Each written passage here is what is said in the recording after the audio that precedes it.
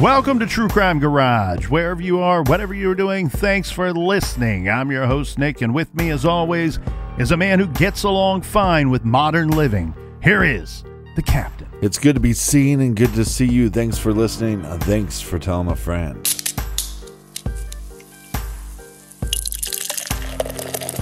This week in the garage, we are happy to be featuring Candy Corn Cheesecake Sour Ale by the wild and fun folks over at Weldworks Brewing Company in Greenlee, Colorado. This is a sour ale with candy corn, cream cheese, graham cracker, vanilla, and milk sugar. So quite complex, my friends. Garage grade 3 3/4 bottle caps out of 5. And how about a little happy Halloween to our friends? Cheers to Maury Young in Fort William, Scotland. And last but certainly not least, we have Scott T. Balmer, a veteran listening in very spooky parts unknown. So a big shout out to Maury and Scott, and a big cheers to all of our veterans. Yeah, BWERR, you win. Beer run. If you need more True Crime Garage for your earballs, make sure you sign up to listen to Off the Record on Patreon or through the Apple Podcasts app, and that is enough of the business. All right, everybody gather around, grab a chair, grab a beer. Let's talk some true crime.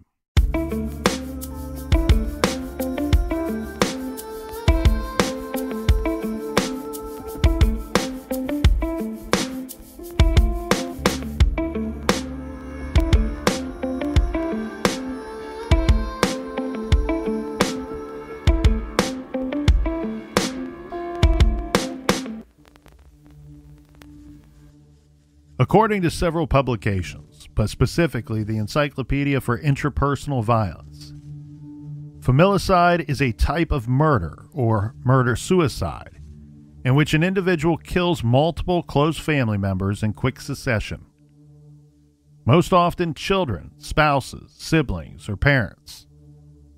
In half of the cases, the killer lastly kills themselves in a murder-suicide.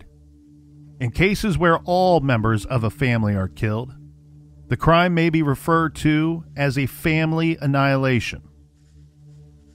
According to experts cited in a 2007 San Francisco Examiner article, of the over 900 victims of mass murder in the United States between the years of 1900 and 2000, defined as 4 victims within a 24-hour period, of those, more than half occurred within an immediate family.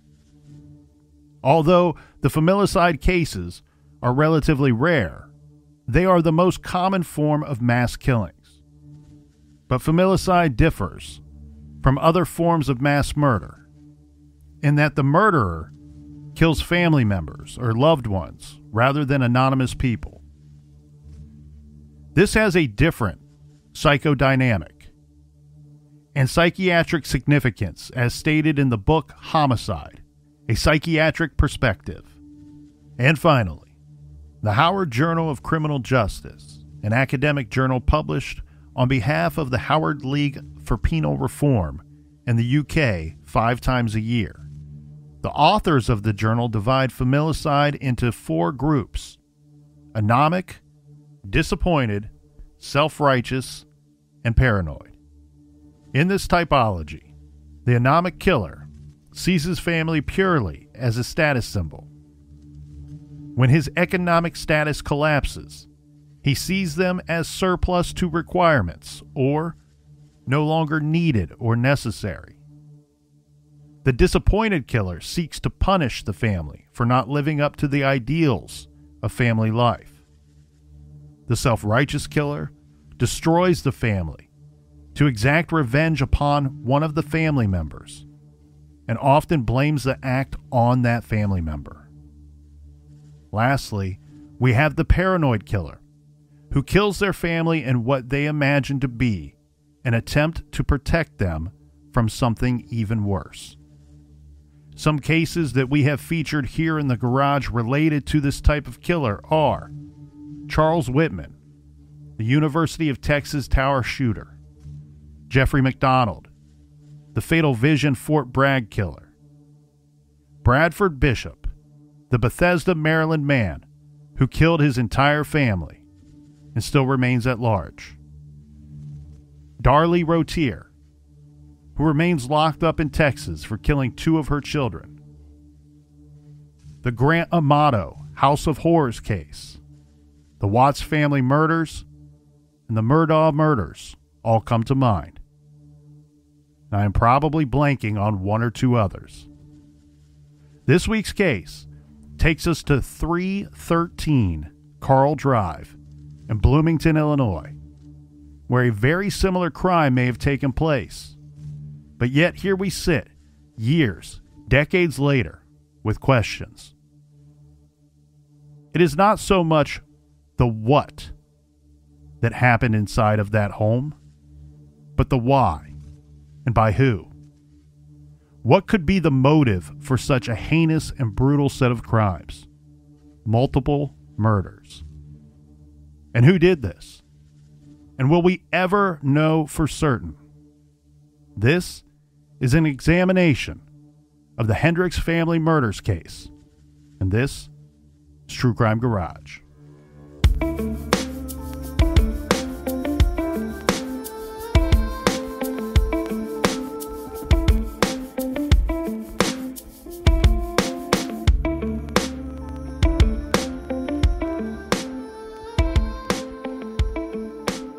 Susan Lois Palmer was born in Peoria, Illinois on September 15, 1953, to proud parents Charles and Nadine Palmer.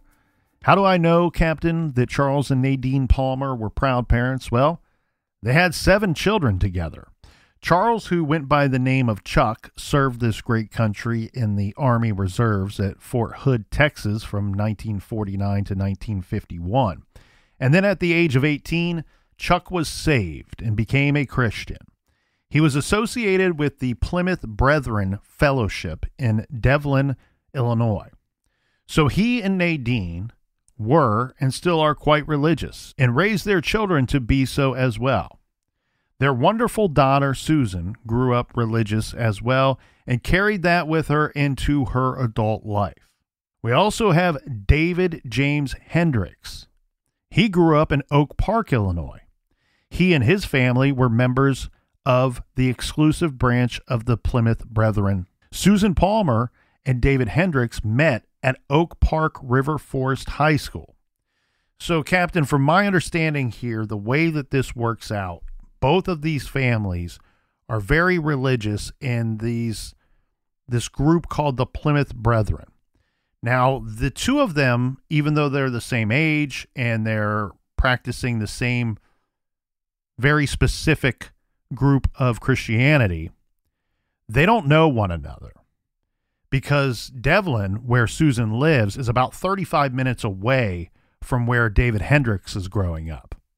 So they meet at high school, but that is because Susan was taking correspondence classes. And what I think that means here, Captain, is that she's probably homeschooled for a portion, if not most, of her childhood. But it was required that she actually go to and take an actual, be present for in a classroom before she could graduate from high school. So she has to take this course, at least one course or maybe several courses at the same high school as David Hendricks her senior year. She makes this achievement and she graduates, but while there, the 2 meet. And from my understanding, Susan was David's first real girlfriend, and they became very close very quickly. After high school, the 2 got married. David went to school to learn prosthetics and orthotics. He and Susan were blessed enough to have 3 wonderful children together. We have Rebecca Karen Hendricks, born in 1974, Grace Esther Hendricks, born in 1976, and Benjamin Caleb Hendricks, born 1978. So all 3 children born 2 years apart. So the 2 high school sweethearts, they get married, husband goes off to school, and then after school, he is going to start his business. Yeah, during this time of new babies and raising young kids together, David Hendricks started a prosthetic orthotic practice. He also invented a new orthopedic brace and started a successful business manufacturing and distributing spinal braces. This would be his claim to fame, as it would seem. So what he does here, Captain, is he starts up this practice, and during this time, he's selling medical supplies as well as the spinal braces. That is his specialty or his expertise. And he's quite successful. He's a very smart individual, and he's a very good salesperson as well. So he's smart with the business, and sales come pretty easy to David Hendricks. Now, David had his, what I believe is called a chair back brace that he patented. He founded and operated a highly successful and profitable business in Bloomington, Illinois, selling that orthopedic back brace that he had patented. Because of David's patented design, his intelligence, hard work, and let's not forget about his wife's support and dedication to their children, David ends up being very successful, making a lot of money during this time period, the mid to late 70s and early 80s. Due to his success and his growing family and a desire to raise their kids in a nice neighborhood and community, the Hendrickses bought and moved into a large house at a then new development in Bloomington, Illinois. So he's a very successful young man, has a young family, and they move into a better, I guess, location for their kids, for them to raise their family. Yeah, this was a newly developed neighborhood. So when they move in there, it's a new build. It's a very large home or a larger home. This is considered to be an upper middle class neighborhood. But when they're there, Captain, they are still building and developing this neighborhood. So there are homes and vacant lots, but there are also homes that are still being built around this time, because this is going to take us up to 1983. So all of this achievement by the Hendrickses is complete and done, and all the success by a relatively young age. So now it's 1983, and Susan was just 30 years old. David was 29, almost 30. The children, we have Rebecca, who is now 9, Grace is 7, and the youngest, Benjamin, is just 5 years old. Well, now that we get to November of 1983, having talked about all of this, everything should be peaches and cream. This should be pie in the sky type stuff. Here we have the Hendricks family of 5, devout religious folks, successful, kids growing up, plenty of money, living in a larger home in a great community. David has made enough money to not only provide to a high degree for his family, but also for recreation as well. He has a motorcycle, he has his pilot's license, and owns a small airplane. This is the white picket fence American dream playing out right in front of your eyes. Well, that is until everything comes crashing down. This is because at approximately 10:30 p.m. on Tuesday, November 8th, 1983, Susan Hendricks, a 30-year-old housewife, and her 3 children were discovered slain in the Hendricks family home by Bloomington police. The victims were all bludgeoned to death, found in their beds. The husband and father, David Hendricks, was out of state in nearby Wisconsin on a business trip.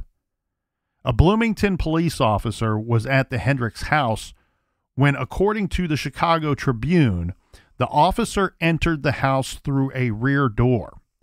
This is a sliding glass door at the back of the house.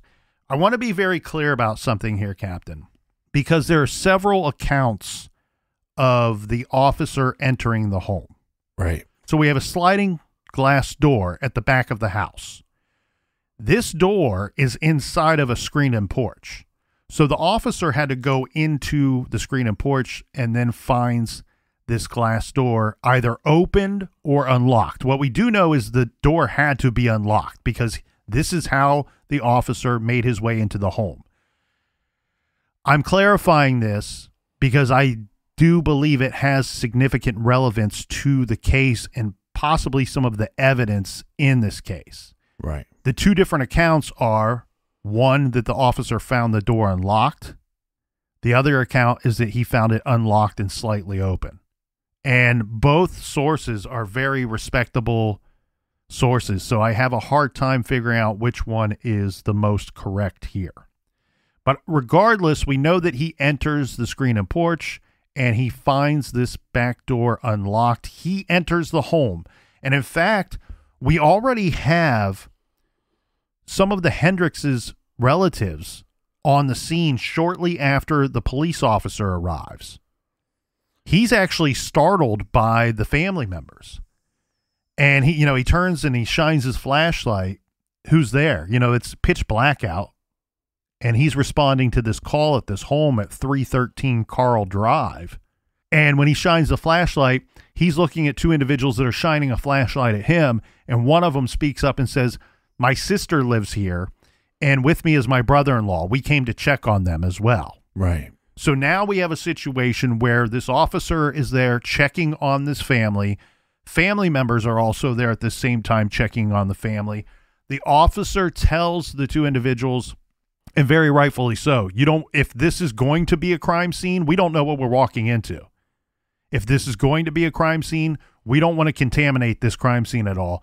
He very astutely tells those two individuals, you guys are going to have to stay out here. I'm going inside, and I'd like you to stay out here for fear that you might see or encounter something that you wish you had not seen or encountered. Yeah, and we just need to back up for one quick second, because why is the police officer there in the first place? The police officer is there because he is performing a welfare check on the home. Right. The police station, the Bloomington police station, has received multiple calls from different family members requesting that someone check or look for Susan and the kids. So some of these calls came from husband David Hendricks, who's out of state on a business trip, and some of these calls came from their relatives. So police are responding to multiple calls to check on these individuals. Put yourself in the shoes of that law enforcement officer. You're doing a welfare check. You're going around the house. You either find that sliding glass door open or you find it unlocked. You go in the house, and pretty quickly he discovers one of the family members have been murdered. So he's going to have to call that in to the station. Yeah, he walks into a pitch black house, and using his flashlight, he navigates his way through the home. It's reported that he entered the master bedroom first after making his way through the home. While on his way there, he does note that the house appears to be messy, maybe even potentially ransacked. But again, he's simply just using his flashlight, not flipping on any lights as he goes. And when he makes his way to the master bedroom, he sees what he believes is somebody sleeping in the bed, lying still in the bed. And he's shining his flashlight in. And the officer, when he gives us his account of the events of that night, he says, look, I've responded on many of these welfare calls, many of these welfare checks. The overwhelming majority of the time, there's nothing wrong at all. Right. Usually, like, somebody left a phone off the hook, or maybe there's a situation where one family member is mad at the other and is calling to try to check on them and can't get a hold of them, so sends the police to the house. That's commonly what happens, according to this officer in this area. Bloomington's a very safe area, and we'll get into crime trends here as we go. But he says the only thing he ever worried about on these welfare checks, when he finds himself actually entering the home, was that he was going to encounter a sleeping individual that's going to pull a gun or a shotgun on him because they think he's an intruder. Right. And so he's a little hesitant as soon as he notices that there's someone in this bed. But then by the time that he shines his light and that beam of light makes its way up to the upper portion of the person or the figure that's lying in that bed, he can see from afar that this individual has been physically attacked and very brutally attacked and is no longer alive. It's that obvious to the officer in that moment. And so he retreats outside, calls in the backup. Everybody's now on scene. And remember, that's at 10:30. Between 10:30 and 11:30 p.m., here's what goes down. Susan Hendricks is discovered killed, slain in her bed. The police are now on scene searching the property. They're looking for evidence. They're trying to figure out what happened and who is responsible, who could be responsible. What they find, Captain, is unfortunately they find all three of the children dead as well.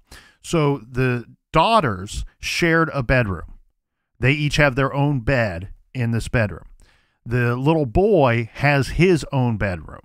They find the two girls in each of their beds, and the boy is in one of the girls' beds. They're all in very bad shape. They're all dead upon arrival. And now we have not only police there, but we have detectives, investigators there. They are processing the scene, as it were. The extended family, Susan's brother, who was on scene that we talked about, and brother-in-law, have been notified as to what the police have found.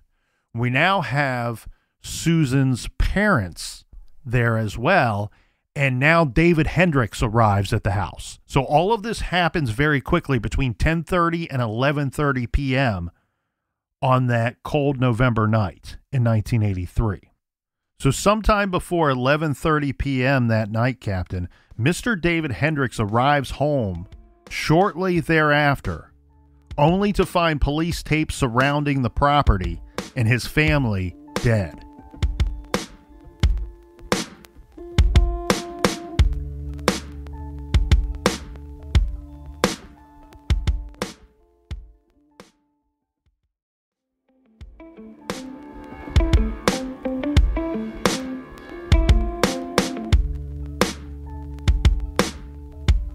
All right, we are back. Cheers, mates. Onward and upward. Cheers to you, Colonel.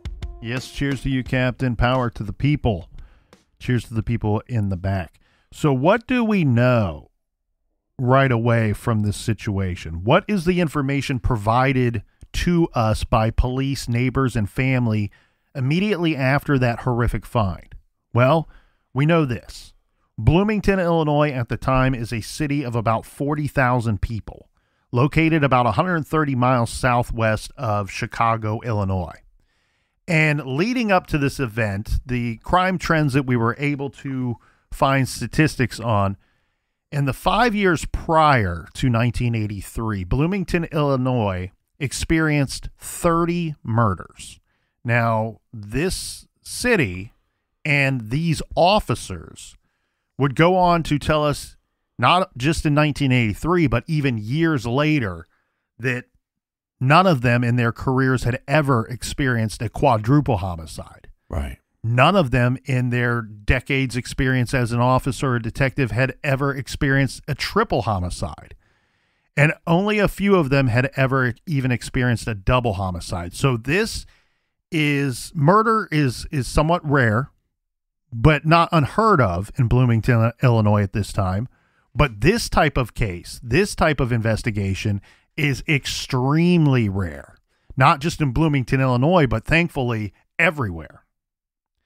According to the early reports, the Hendricks family was murdered either late Monday, November 7th, or early morning Tuesday, November 8th, 1983. This is established easily due to several facts. One, we know that David left for Wisconsin late Monday night. He says his family were all in their beds when he left, safe and sound. They were all found still lying in their beds, with the exception of the boy who was in the girls' room. David and several others, tried on several occasions on Tuesday to call and speak with Susan. No one ever answered the phone. We learned that the kids did not attend school on that Tuesday. The school principal says the kids did not attend school, but he was not concerned or alarmed by the absence, as he assumed maybe they were traveling. This is what we need to discuss here, Captain, is business trips. So David Hendricks had a business. And at one point, he had a practice where he's selling medical supplies and specifically his back brace that he's designed. He's the designer and the manufacturer of this back brace. Right. So he's a business owner, but this is a business where you have to travel quite often. Correct. At one time, he had a practice where you would come in and he would actually have patients and he would outfit you or suggest, hey, you need these crutches or you may need this wheelchair or here's this back brace. And he would not only attempt to, he's not a doctor per se, but he would treat you and outfit you for whatever equipment, medical equipment or supplies that you may need to help you with your day-to-day. And at this point in 1983, he's not only successful because of this back brace, but that previous company was successful to which he was able to sell that at a profit. So somebody comes in and takes over that business, buys it from him, and they're running the old outfit that he had. At this point in his life, this back brace is so successful that he is simply operating a business where he is now a salesman. Okay, he doesn't take on any patients. You don't come in and talk to David Hendricks. Right. You go to your local doctor. You go to your local physician, your family doctor. And he travels around to different states talking to these doctors, talking to these medical practices and hospitals and saying, oh, by the way, my David Hendricks, I have this back brace that's really helpful. It's really great. Everybody's buying it. And so he travels around and he is actually selling this back brace and notifying these different practices and hospitals that, look, you don't have to get this from some middleman. You can call me up and get it directly from me. You can place orders directly with me, saving you and your patients and your clients money and time and making me very successful as well. So his business at this point, Captain, primarily is him traveling around and networking and passing out business cards and pamphlets and letting people test out his product. So a business trip is relatively common for David Hendricks. Right. On top of that, about half of the time, he will take his family with him. His wife is a housewife. She's a stay-at-home mother at this point.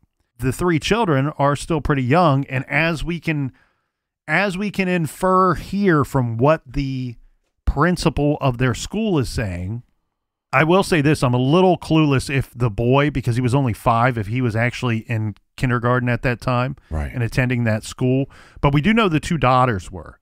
And what we can infer here from what the principal is saying, he's saying, well, they didn't come to school, but we had no cause for alarm because I just assumed that they were traveling, that they were out with Dad on the road for a day trip or for 2 days on the road for one of these short trips.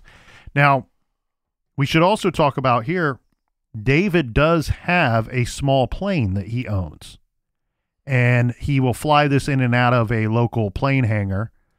He did not take this plane on this trip. He would on some trips, he would take the airplane.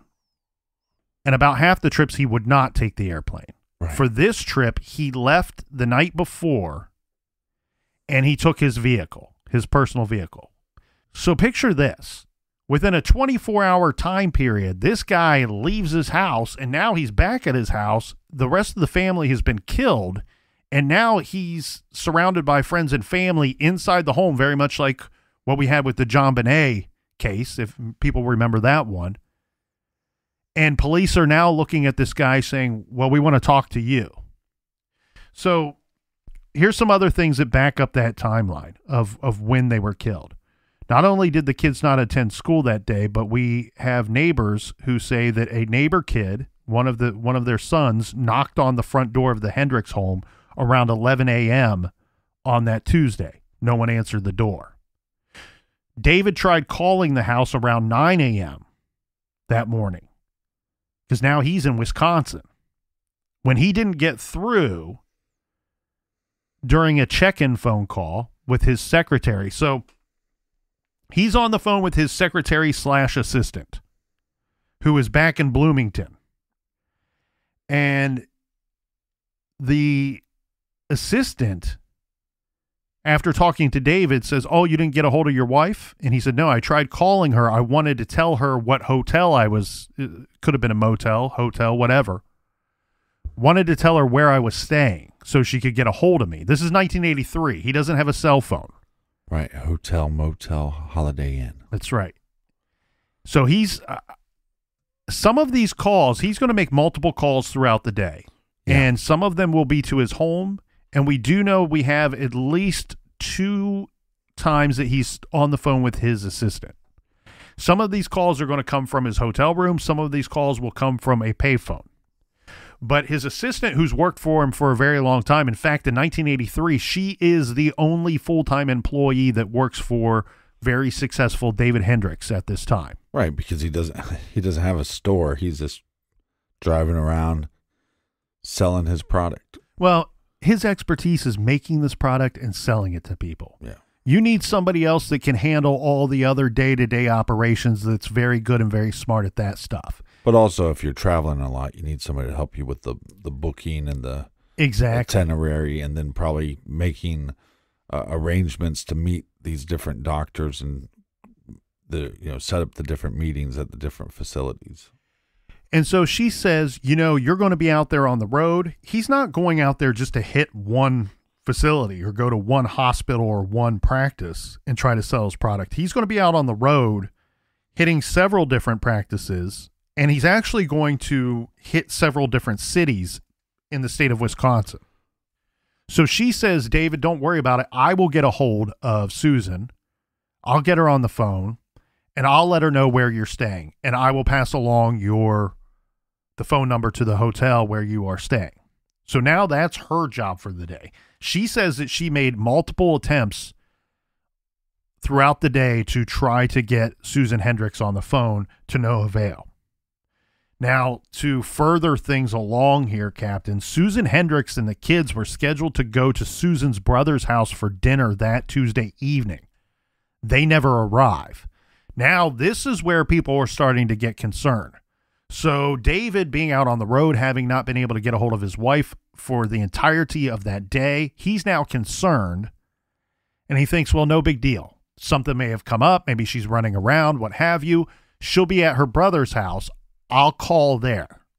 Well, what we see in all these cases is that there's a big red flag moment. And so, okay, I can't get a hold of them. There could be a reason. They're definitely going to go to her brother's house later. And when they don't end up there, boom, that's your big red flag. Sound all the alarms and bells and whistles. So this is interesting because we have multiple people to confirm what time this takes place. Susan and the kids were, hey, come over at 5:30. And Susan says, yes, we'll be there at 5:30. David is on the phone with his in-laws at 5:40 p.m. on that Tuesday. In-laws say, nope, she's not here yet. And now both are immediately concerned because she was very prompt. Right. Susan was very prompt. And on top of that, David's now telling her family, look, I've been trying to get a hold of her all day and cannot. And so now David calls the Bloomington Police Department. And from my understanding, the relatives on the other end of that call that sounds the alarm, they offered to call because he's in another state. But I think David wanted to make sure that nobody got confused as to his concern. So he says, no, I'm going to call the police myself. So he's on the phone with Bloomington Police Department. Bloomington Police, they offer to go to the Hendricks home and check. And he says, well, I don't think they're home. I've been calling all day.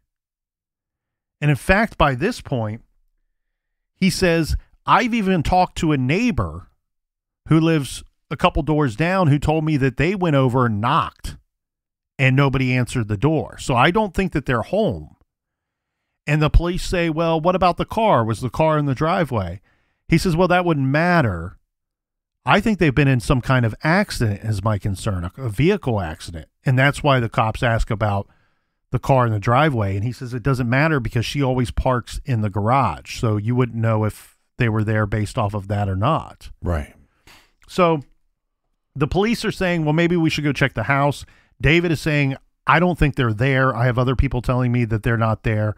I'm worried that they had an accident. It's a 35-minute drive from our home to where they were going for dinner in Devlin. I'm worried that something happened to them along the way. And so the police department says, all right, we're going to get in touch with the sheriff's office, the county, because they operate the county as their jurisdiction.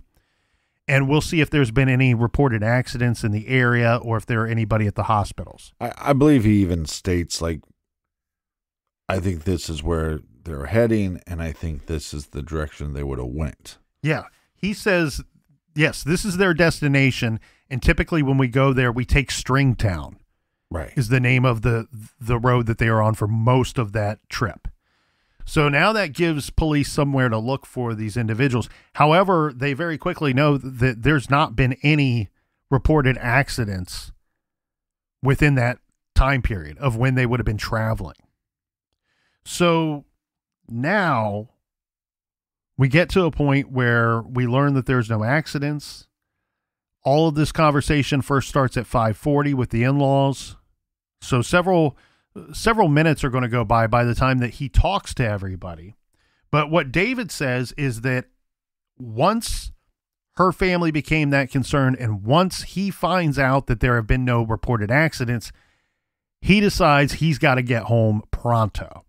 So David is staying or attempting to stay at a motel in Madison, Wisconsin. So he's about roughly a 3-hour drive from Bloomington, Illinois. Right. He says upon this level of concern and talking with the in-laws and after talking to police, he checked out immediately. He gathered his things. He loaded up the car and he's now headed back home. We know that he arrives home and finds this horrific scene with police already on the scene. Police are telling us, Captain, that there was no sign of forced entry into that home. In fact, they say that not only was that sliding glass door at the rear of the home found unlocked, possibly slightly ajar, right, but the front door was found unlocked as well. So they've checked the entire house. Police chief he's addressing the local news, and he would not say if the house was robbed or if they had any idea as to motive for these horrific murders. Well, anybody that grew up with a sliding glass door knew that, like, those locks were finicky. Yeah. And you could almost, like, just keep messing with the door, and sometimes it would just kind of come unlocked. And so you have that unlocked front door, but that doesn't mean somebody entered that way, but it could be that maybe somebody exited that way. Exactly. And sliding glass door, people, put like a broomstick or something down there for when you don't actually make the connection to lock that door. So there's something to jam that door for people from the outside. Now, police do say that they found a sharp object in a bedroom. So they're giving us some detail, but being a little vague with it, right? We found a sharp object in a bedroom that could have been the murder weapon, but the police chief would not describe this item in detail to the news. Now, the news, on the other hand, was telling the public, saying that the murder weapon was an axe, or that at least the news believed that the murder weapon was an axe. Right. The county coroner would only say that the autopsies revealed, quote, massive cerebral and various internal injuries on each of the victims. It was done with a sharp object. And just quickly to back up to your point of the putting a stick or a broom handle into the sliding glass door, I couldn't find anywhere where they said whether they had something like that or not. Well, what we do know, and we're basing this off of David Hendricks' account, because he's questioned that night, and in fact, he's actually questioned at length that night, which is a little rough considering his situation, right? That he's walking into and the lack of sleep that he's had within the last 24 to 48 hours. Well, and he spent the last, 12 hours trying to get a hold of his family members, so he's worrying, and now he has a 3-hour trip back home. He comes to this crime scene. His wife has been murdered, viciously murdered. Yes. And then his 3 children have been viciously murdered as well. Exactly. And so he says they don't ask him specifically if they would ever wedge anything to stop the door from opening. Right. But they ask him about the doors. What happened when you left? Yeah. Did you lock the doors? And look, as far as law enforcement goes, that there's,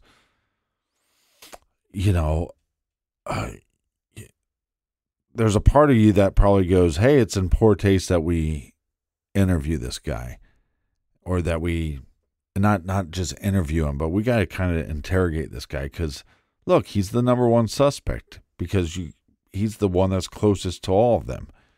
And you have to ask him now, even though his emotions might not be intact, because he could be the killer, and you're losing time. And also you don't want to give somebody time to get their story straight. Yeah, and I think of it as a bit of a double-edged sword, right? So what we have here is not only could this guy be your suspect, right? Because the statistics would tell you that when you have an entire family but one wiped out, usually the one is responsible. So that's the unfortunate statistics. So they would tell you that this is the guy you should probably be looking at. But then on the other hand, you have this, well, even if this is not your suspect, we have to talk to him and squeeze every detail out of him and every bit of information we can out of him, because even if he didn't kill them, he might be the last one to have seen them alive before the killer did. But he is also the only surviving member of the family, so he has information about the crime scene that nobody else would have. Exactly. So when they're asking him about details of the night before, he's saying a couple things. When I left the house, and I'm going based off of the questions they chose to ask him that night. Did you lock the doors before you left? Because we found them unlocked. They're probably not telling him we found them unlocked, but he's saying, did you lock the doors before you leave?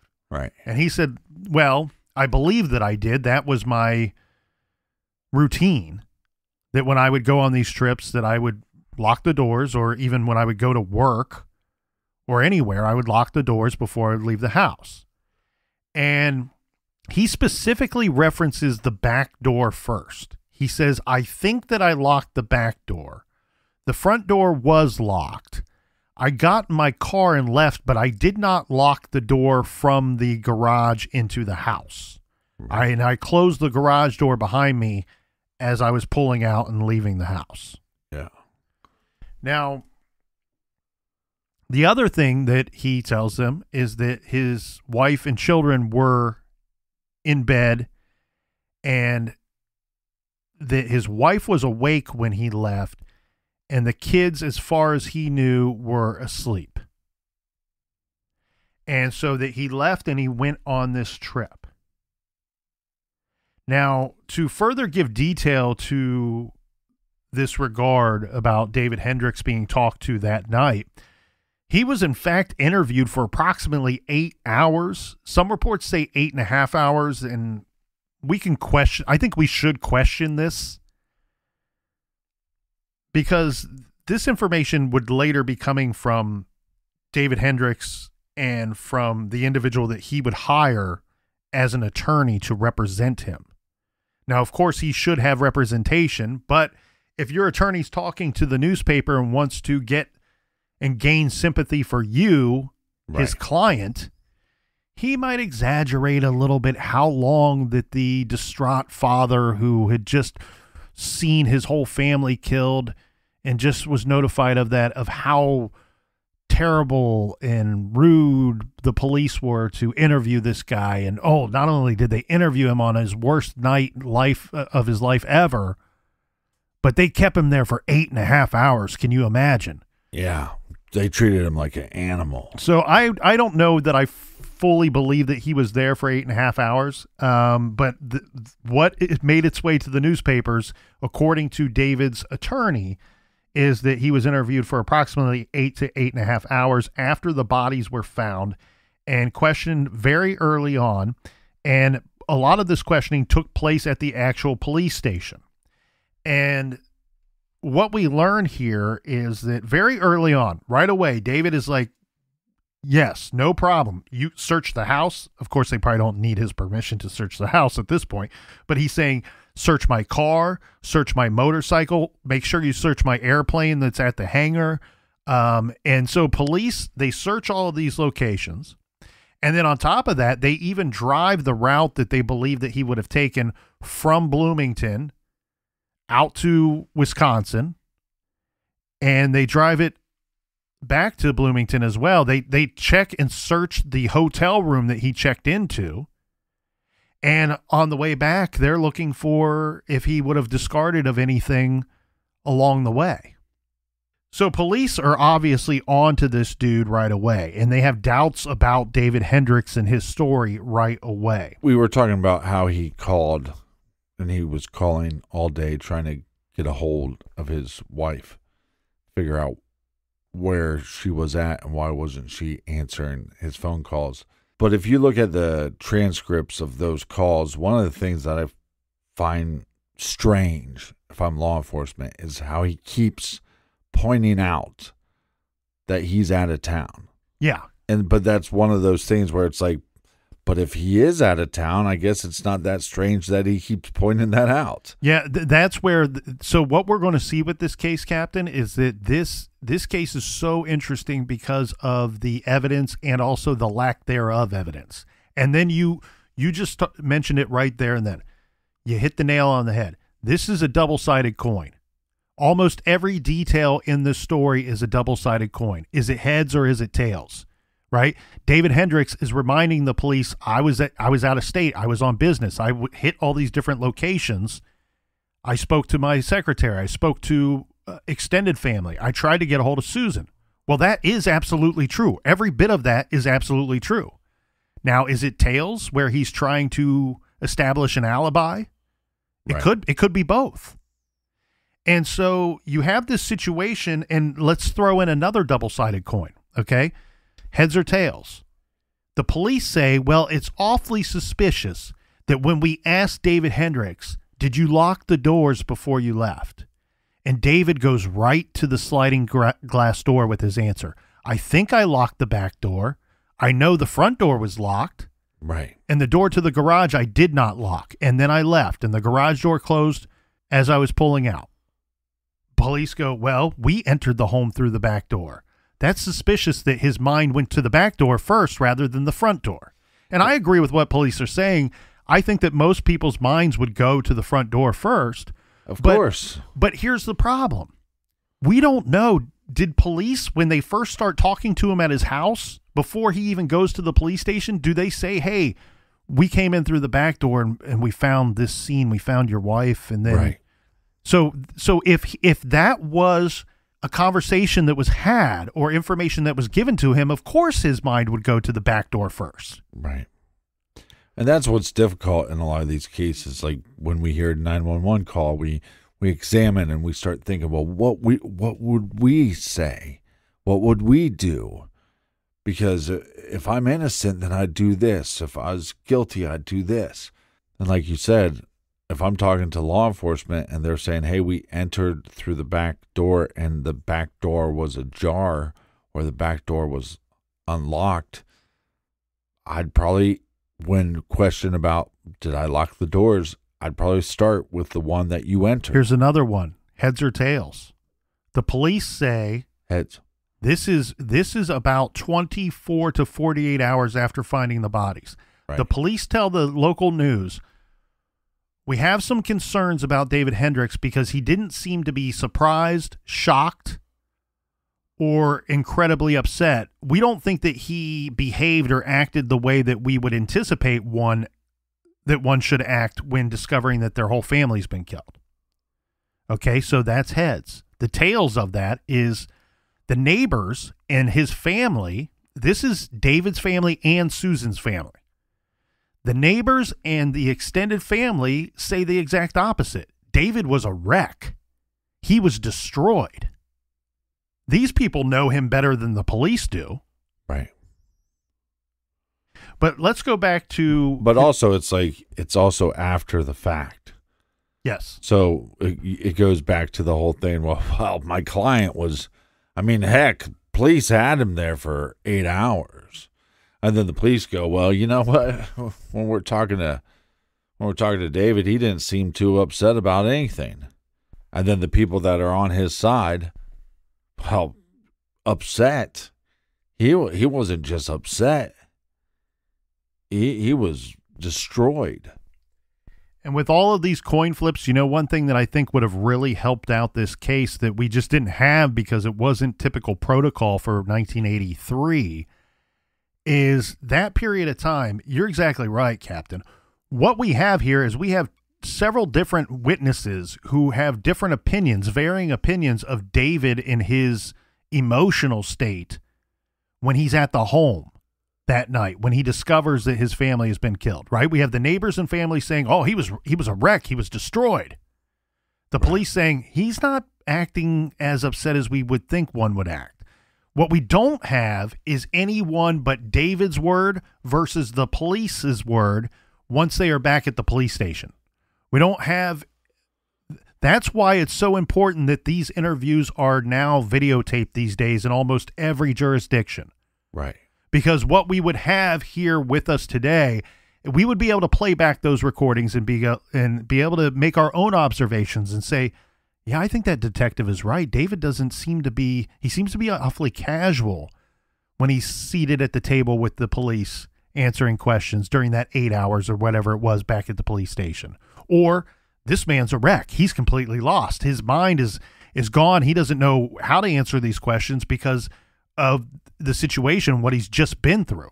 Yeah, but think about that, though. It's like, again, and you're using the heads and tails analogy, and I think it's a really good one because if I'm law enforcement, you go, man, this guy seems like he's losing his mind. It's like, well, that could be a guy that lost his family and knows that his family was brutally murdered, and he wasn't there to stop it. He wasn't there to save them. But on the other hand, you could go, well, he's losing his mind because he just killed his whole family.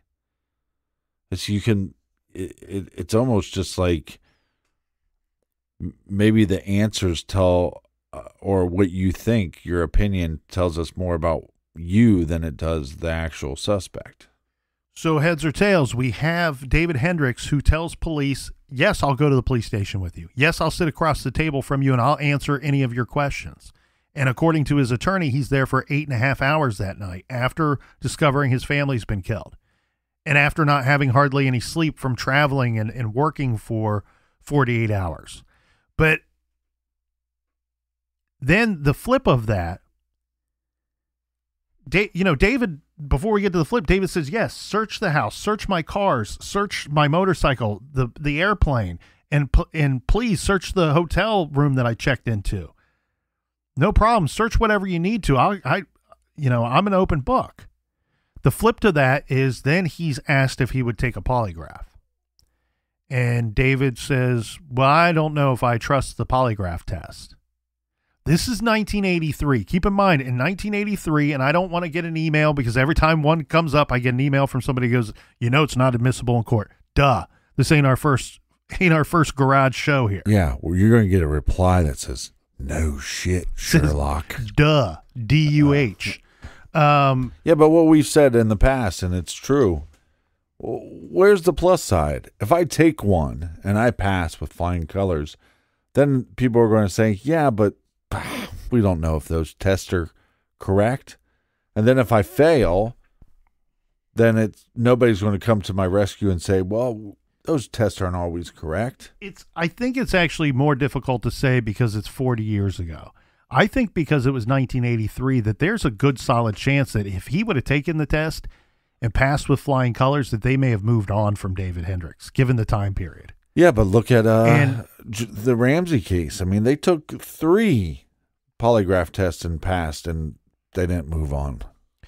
But David tells police that he has a reason for not trusting the polygraph exam. And he says, look, a friend of mine, remember this man is very religious, the Plymouth Brethren community that he's involved in. very religious, and he says this individual that I know who I consider to be an extremely honest man and religious man had to take a polygraph exam for his work and failed the polygraph and lost his job because of the test, the results of that exam. And so David is telling police, I don't feel comfortable taking the exam, number one, because of this experience that I know of.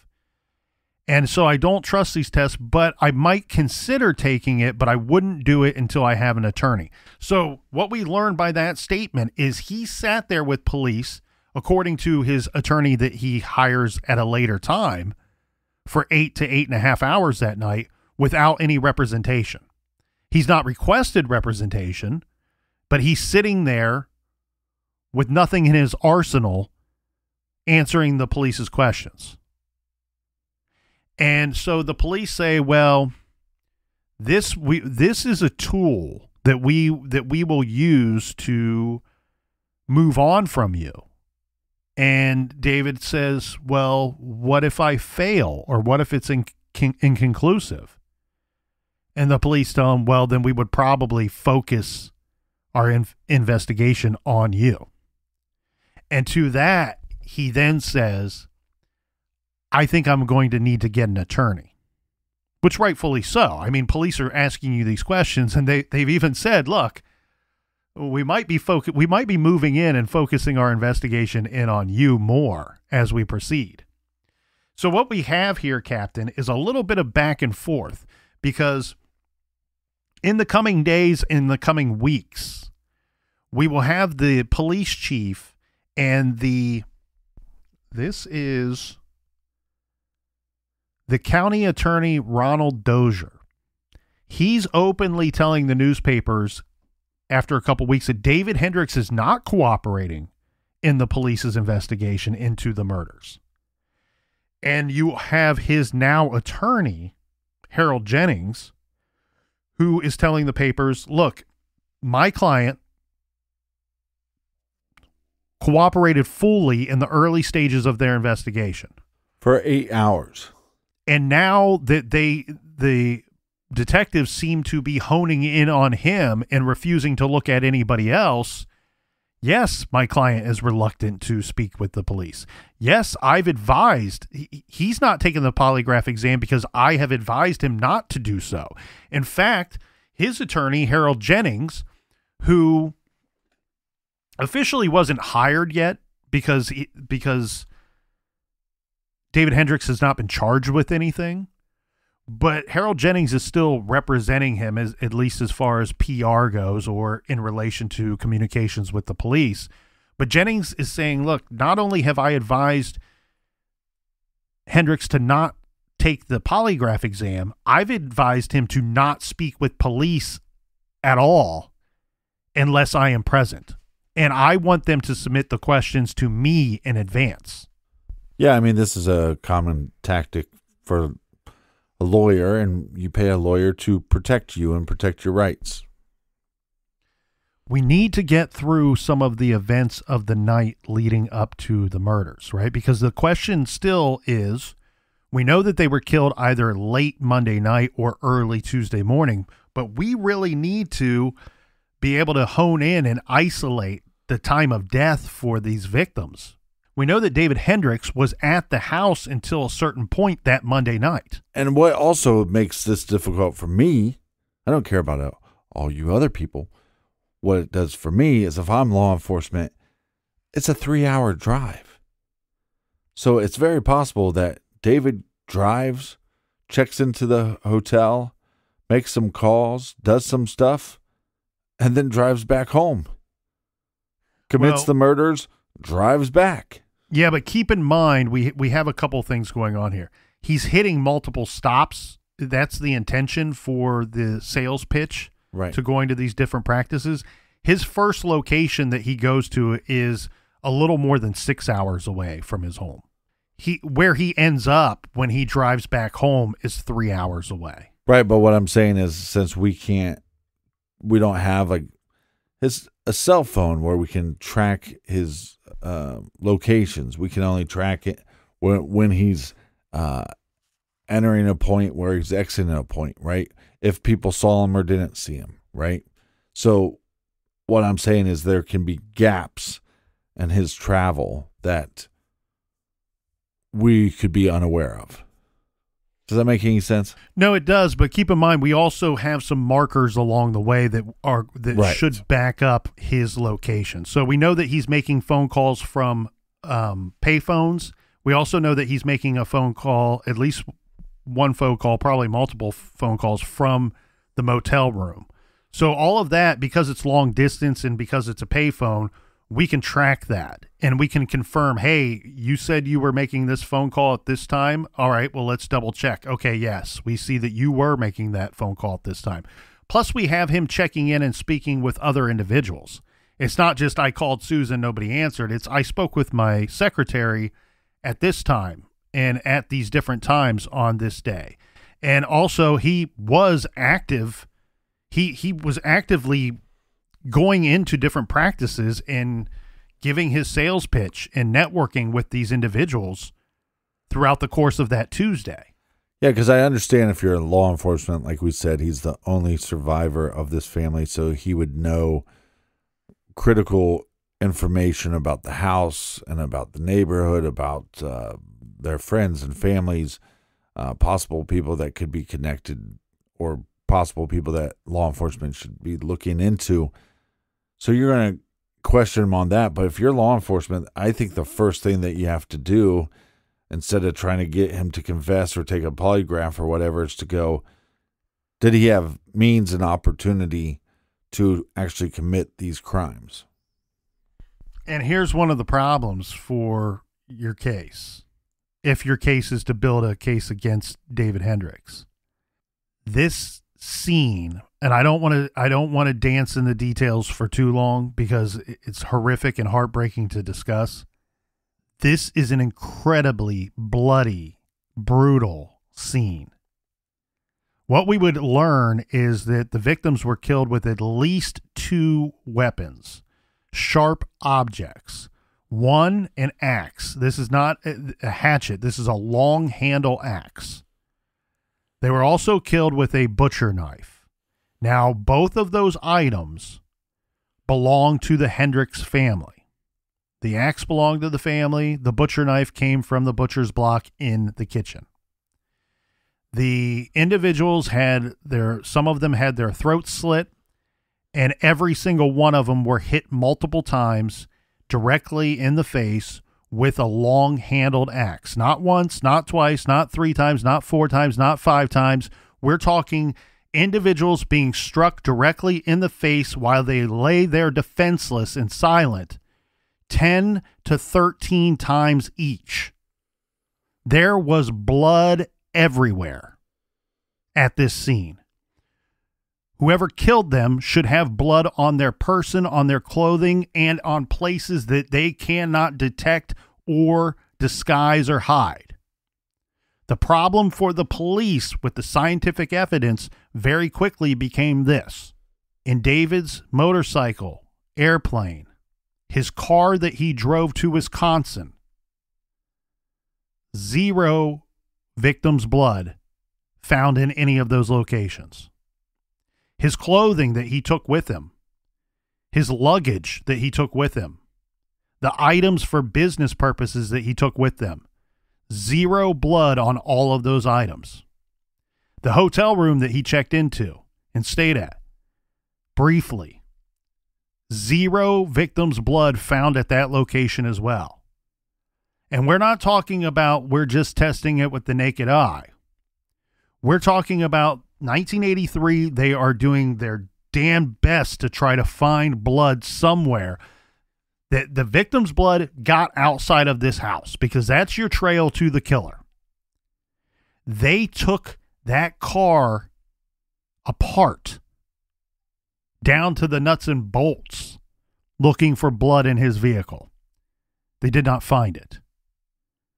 They went through that motel room to the point that they were dipping and checking and taking apart the drains to the sink and to the bathtub. No blood found in those locations either. No blood found in the traps or the drains at the Hendricks home. So they don't have anything indicating to a great degree that the killer completely cleaned themselves before leaving the crime scene. They drove the route multiple times that he would have taken, or they believed that he would have taken, from Bloomington to his destination, roughly 6 hours away. Didn't find anything discarded along the way. Could he have done a really damn good job? Maybe. But all the items that they tested, every location that they searched, they did not find any victim's blood. So that is difficult for your investigation. That's the physical evidence that was going to lead you to your killer. They find the axe. They find the knife that was used to kill all 4 members of the family. They find those 2 items lying on the floor in the girl's bedroom, where 3 of the victims were found. Now, they have to interview David Hendricks, because the big part of their case and their investigation is simply going to be this. Because we didn't find any blood evidence leading us to David Hendricks, but yet we don't believe him and we don't trust him. He won't take our polygraph exam. We need to figure out the time of death. That's going to be key here, because if we can then prove that he was still at home during the time of death, then he had to be the one that killed his family. There's no way around it. So scientifically, you have the coroner, you have the experts, medical examiners, pathologists, all trying to determine the time of death for these 4 victims. Right. Meanwhile, you have the police getting statements from David Hendricks on the night of the bodies are discovered, getting a timeline from him for that Monday. Because if they can prove that they were all killed late Monday night rather than early Tuesday morning, David Hendricks may still have been in the house when they were killed. He's our killer. So they talk to David and they get some information from him. The interesting thing from his story of that Monday night is, again, we're going to have markers, witnesses, people that can back up portions of his story to be absolute fact. Agreed upon fact. Right. So let's start off roughly around 5:30. So for this first marker on our timeline of events, we don't have an exact time.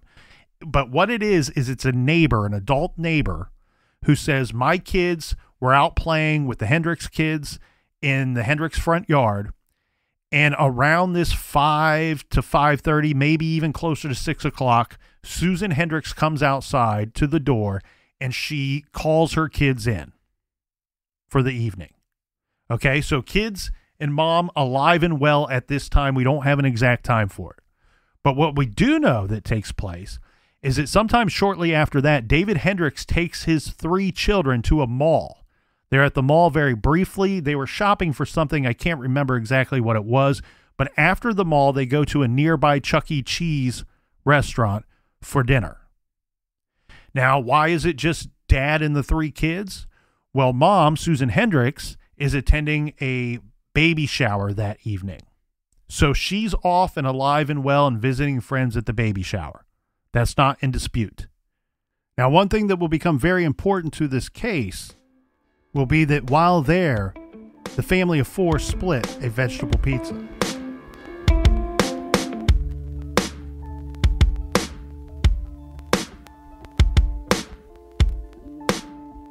Thank you, everyone, for joining us here in the garage today. If you are a member of law enforcement or a first responder and you have a case from your jurisdiction that you would like for us to feature here in the garage, please go to truecrimegarage.com and look up our contact information. So much more to get to. Join us back here in the garage tomorrow. And until then, be good, be kind, and don't litter.